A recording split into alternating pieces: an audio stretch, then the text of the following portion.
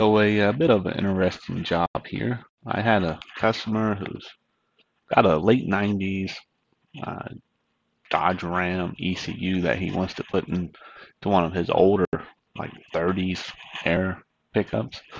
But it had an immobilizer on it, so he had to send it to me, asked me to turn out the immobilizer.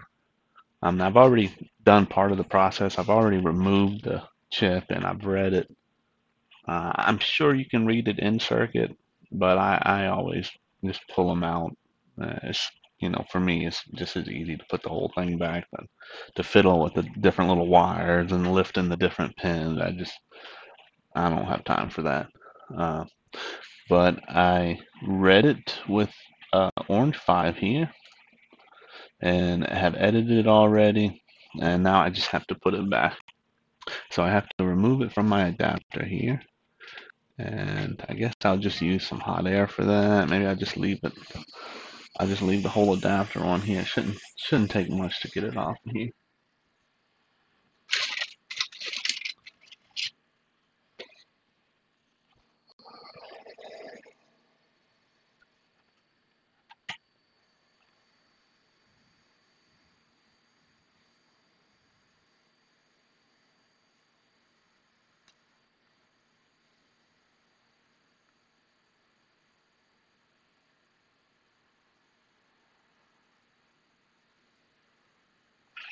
I do have my heat turned down a little bit lower than normal because I didn't want to melt my orange 5 worse than what I already have.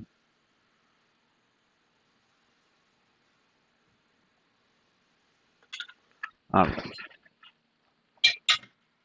so then I'm gonna switch to my scope view here.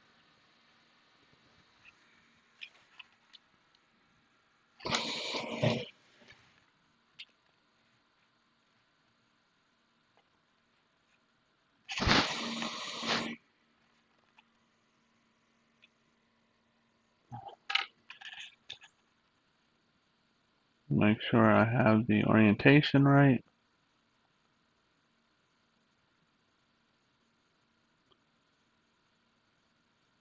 Okay, let go. Make sure everything's in focus here.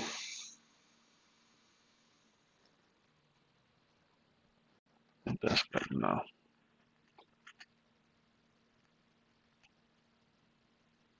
Get a little bit closer, maybe.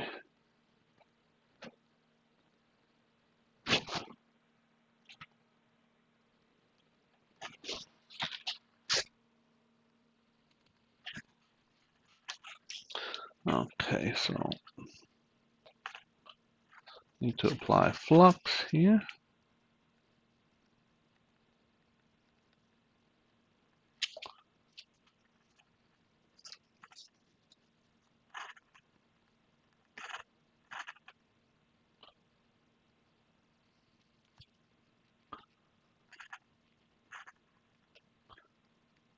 So I just refilled my syringe, so it's kind of hard to get the flux out because it's so damn long.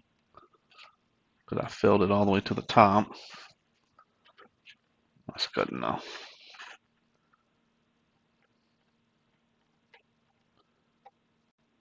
Alright, so then we're just going to try to line it up as best we can through the flux.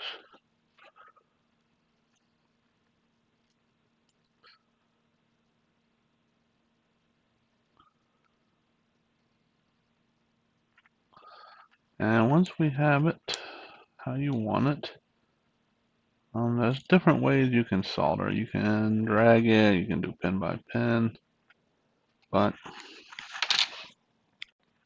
I don't know what we're going to do here. Sometimes these JTEC cases can make it kind of weird. I do want to put pressure because I have it lined up really. Ah, shit, and I moved it. Every time.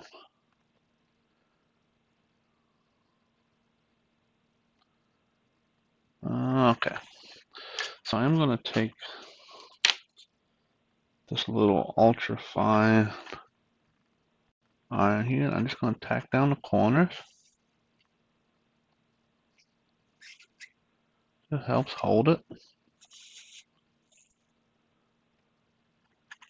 I gotta turn some light on here. Make sure it's not too bright.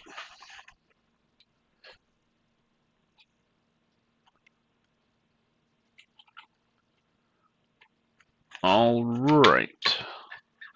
So now I have a chisel on my iron. I don't usually use it for dragging, but I don't feel like switching. So let's see what happens with it. No, some of this flux. I think I put a little too much. Can't believe it, put too much flux. That's a rare statement to come out of my mouth.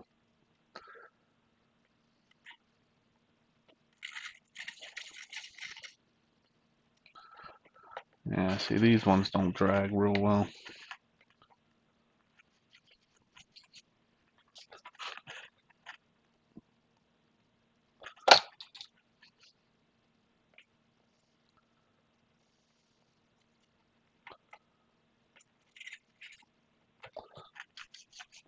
Try to get the extra flux off of there.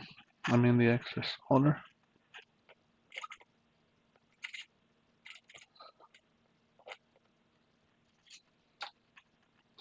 See, I'm trying to be lazy and just trying to, swipe it away, but there we go.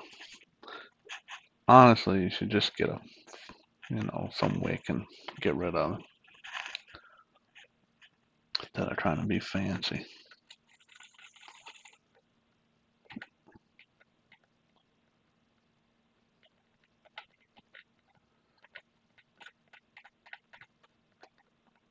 Alright, so that looks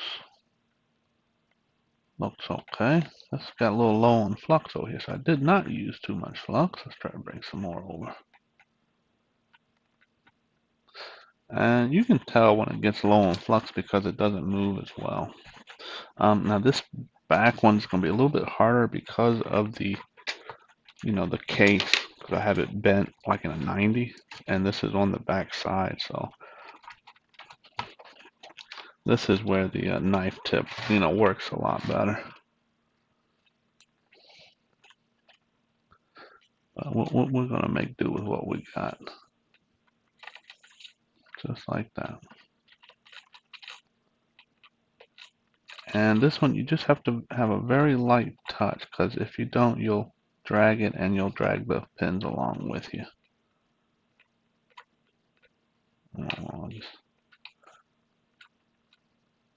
I guess that looks good. This one looks kind of low. Okay.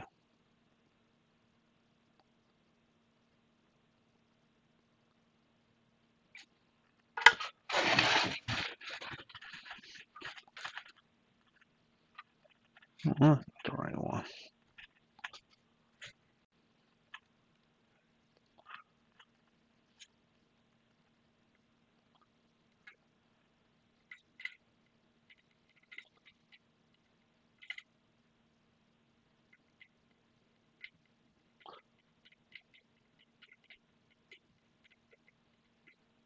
So kind of at a weird angle again, the way I'm holding my vise here, but not too bad.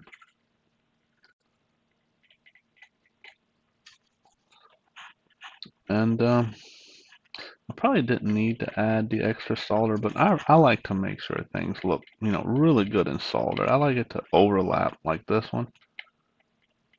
Even though it's probably soldered,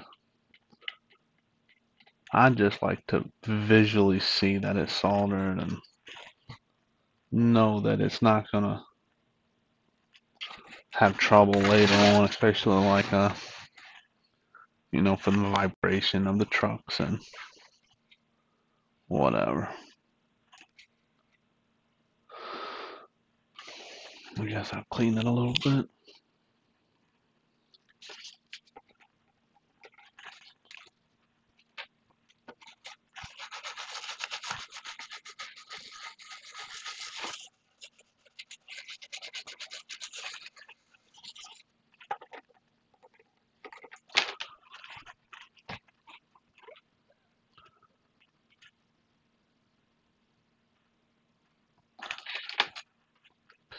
So I just like to, make sure everything is good, even though I'm pretty sure everything is good. You can just, oh, look at that. Look what we found. This is why you always check. Nothing else there, so it's just this one. Where'd he go? Which one was it? It was this one. And, when before I zoomed in, he looked perfect. Only, even zoomed in sometimes you can't really see it, but nah, he pretty obvious.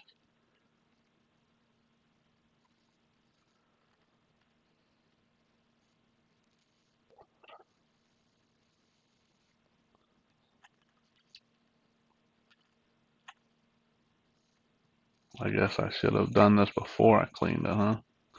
Because now, since there's no real flux there, it's not working that good. Oh my goodness. And then I just go from bad to worse.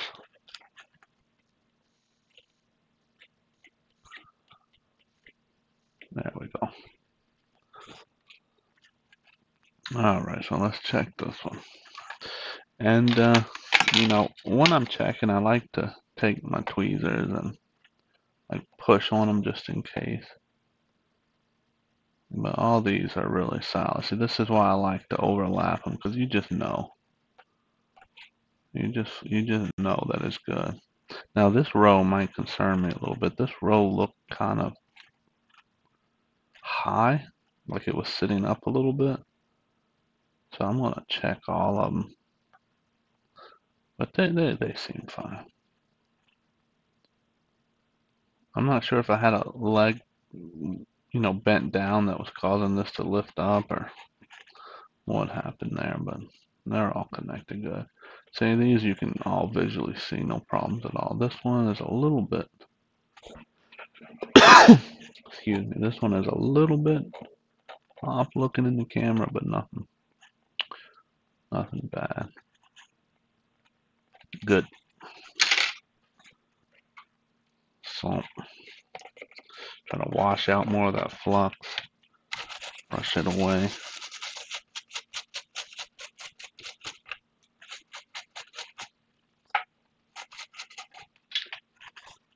Dry it, and then I will add a dab of coating. Well, actually, I'm gonna test it first before I add the coating, because that coating, once you put it down, it's a mess to try to rework through it.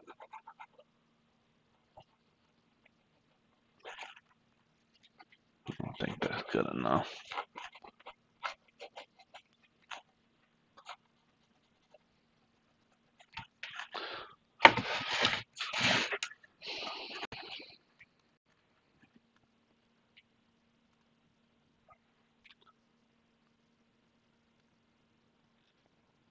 All right, so there we are.